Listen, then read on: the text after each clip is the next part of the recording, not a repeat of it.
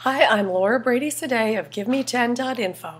GiveMe10 is all about making the most of those rare, unscheduled minutes throughout the day. I had a chance to talk to Laura Vanderkam, author of 168 Hours You Have More Time Than You Think, and What the Most Successful People Do Before Breakfast. Here are Laura's tips on how we can make the most of 10 minutes before breakfast.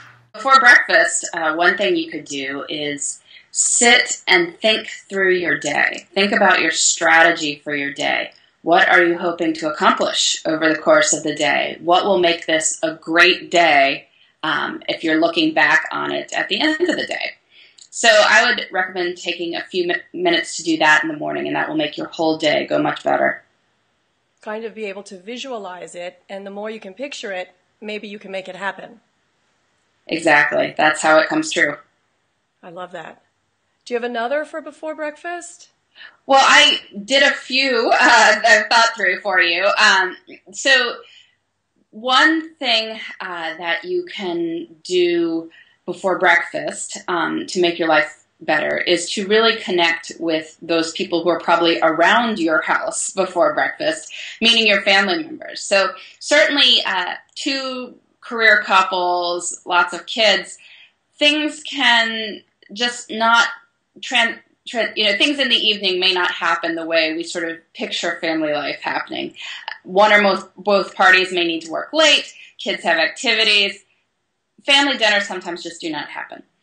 But you can take a few minutes in the morning to focus on connecting with each other instead of just trying to get out the door. So taking a few minutes for silliness with little kids, taking a few minutes to chat with your teenagers, taking a few minutes to talk with your partner, not just about the details of running a household, but connecting as people would be a great way to spend those minutes before breakfast.